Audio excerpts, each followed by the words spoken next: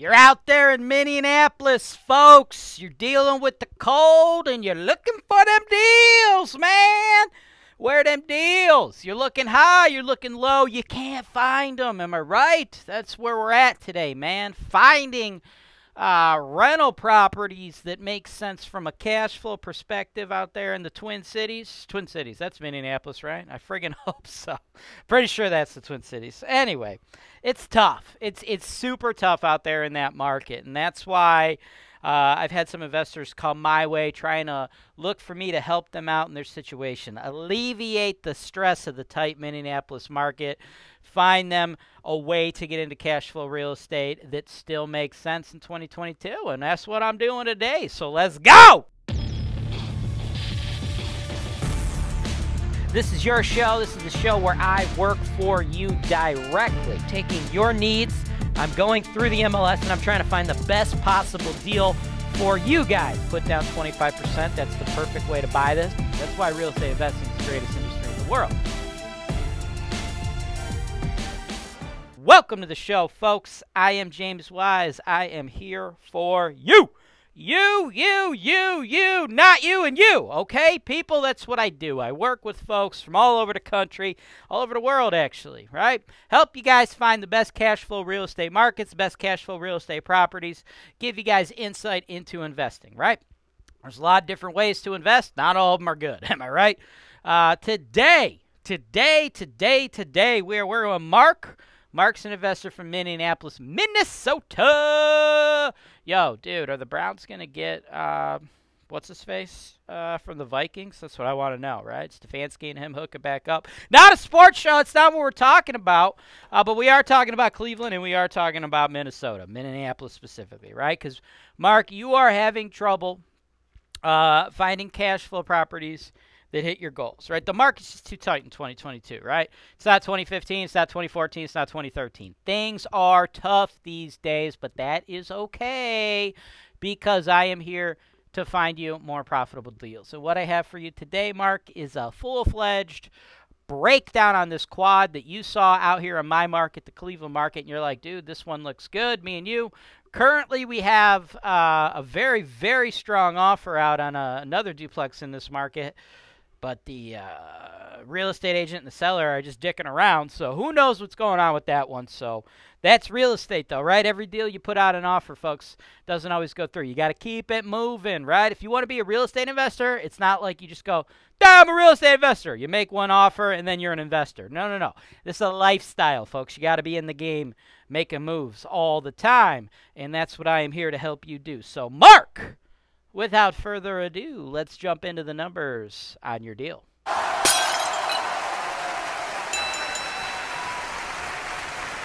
Welcome back. Now we get into the meat and taters. Woo! Meat and taters. Man, the potato is one versatile food, man. You got french fries, baked potatoes, mashed potatoes, scalloped potatoes, some little cheesy potatoes, hash browns. Can't forget about hash browns, man. I love me some potatoes. Show us nothing to do with potatoes, though. Get back to the game, folks. Focus on real estate. Real estate, not potatoes. Home fries, damn. Anyway, 1376 West 91st, Cleveland, 44102. This is a beauty. Now, says 50 days on the market. That is misleading. It was on the market, and then it fell out. It went off the market, and then it went under contract and fell out of contract. That's what I was trying to say, right?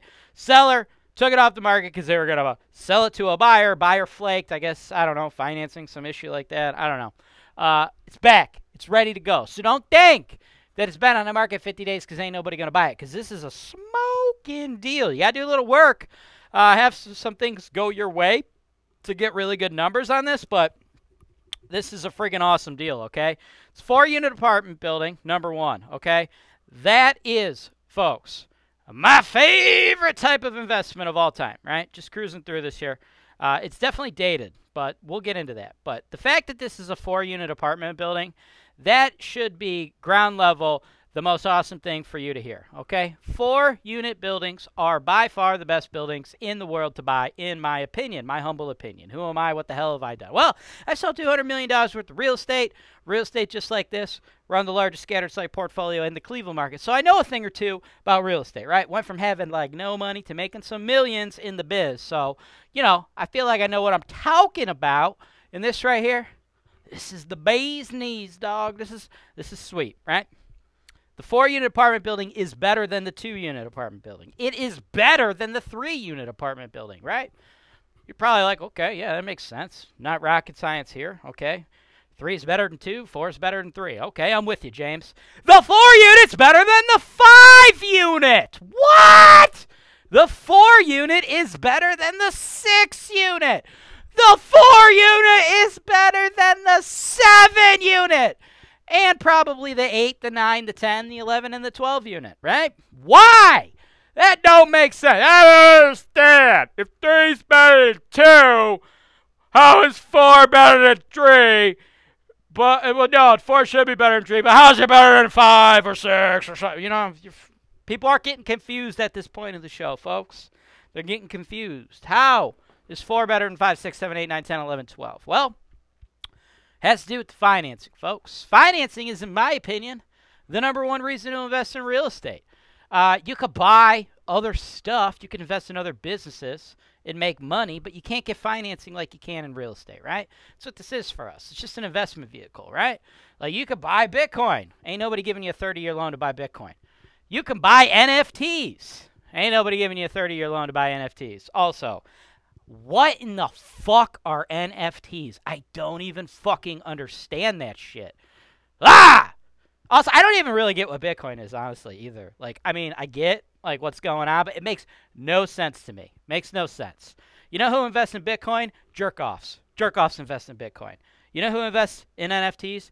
Jerk-offs. Don't be a jerk-off, folks, because nobody really understands that shit. So if you're just investing in something you don't understand, you're a jerk-off. What I like to invest in is real stuff, real buildings. You could touch these buildings, right? And the lenders agree with me, okay? Why don't banks give you loans to invest in NFTs, to invest in Bitcoin? Because they're like, this is volatile. This don't make no sense. But this right here, boy, this is real. This is tangible. This makes sense. This is safe, okay? Now, the way Fannie and Freddie guidelines work is to get a residential mortgage, you can do single families, duplexes, triplexes, quads, okay? All right? Those are the best loans. 30-year, fixed interest, low interest, tax deductible, only going to need 25% down, okay? Those are the best loans. The biggest property you could ever get is going to be a 4-unit apartment building, though. Once you get into 5, 6, 7, 8, 9, 10, 11, 12, and so forth, you now have to get a commercial loan. Not the end of the world, but you can't get 30-year terms. Commercial loans are nowhere near 30-year terms. They're usually like 25 AM, 5-year call, 10-year call, 15-year call, and don't think you're getting into them with 25% down in 2022. Not the way the market works. Prices are too inflated on apartment buildings right now. So that is not going to help.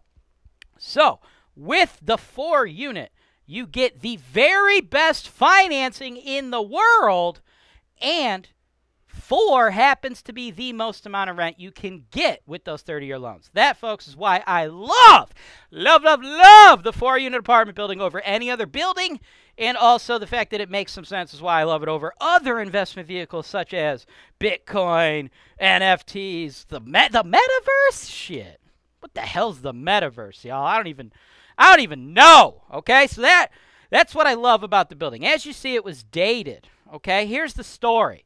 Owner-occupied, right? Believe it or not, some people actually live in houses, right? Some people buy houses to live in. They don't just buy them for monetary investment like we do, okay?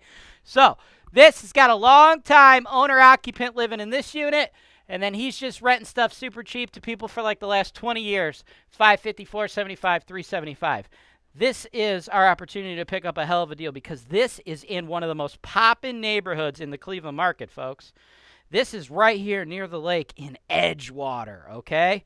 This is a super trendy neighborhood, right? You are right smack dab in the middle. Detroit Shoreway, Edgewater, this quad, Lake Erie. When you hear about the resurgence in Cleveland, when you hear about gentrification in Cleveland, when you hear about a lot of money getting pumped into this market, okay, it's the big popular cities. It's your Ohio cities. Well, not popular cities, popular neighborhoods. It's your Ohio cities. Over here a little bit more is Tremont. It's downtown, okay? It's Detroit Shoreway. It's Edgewater. We're right friggin' there, people. This is where we want to be, and we will be rewarded for that, okay?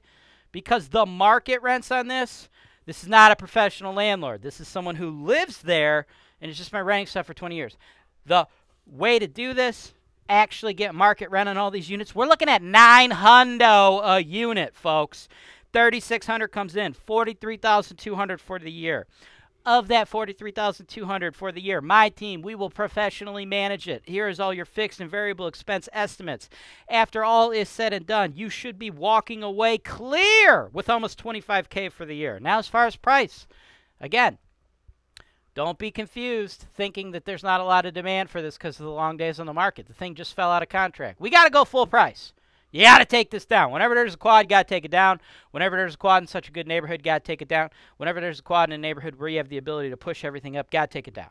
$275, okay? Then we get that beautiful 30-year loan I kept talking to you about. All you got to do is put down $68,750. Bank kicks in the rest. Get all those tenants up to market rent without a turnover. You're looking at a long-term cash-on-cash return of 20%. Now, can you get those super long-term low-rent tenants up to $900? Maybe, maybe not. What you don't want to do is immediately change their rent to $900 because you probably get more than what you need to moving out. Right? You're going to get in this business, you're going to get turnover. It's part of the game. It happens. No way to avoid turnover. You're going to get turnover as a real estate investor. You're going to get turnover as a landlord. What you don't want is to create artificial turnover, which requires you to pay money out of your pocket. So what I like to do is I like to slowly increase their rents, try to get them to stay as long as possible to get as close to market rent, let the neighborhood draw them in. And then if they move out, then we go in, we'll give you a bid to renovate the units, right? Those units were pretty dated, so we're probably looking at over $5,000 per unit at least. But we'll have to go through that when the tenants actually move out. But long term, this one is a smoking deal. Let's go. Thanks for watching. Subscribe to HoltonWise TV for more financial information, education, and entertainment.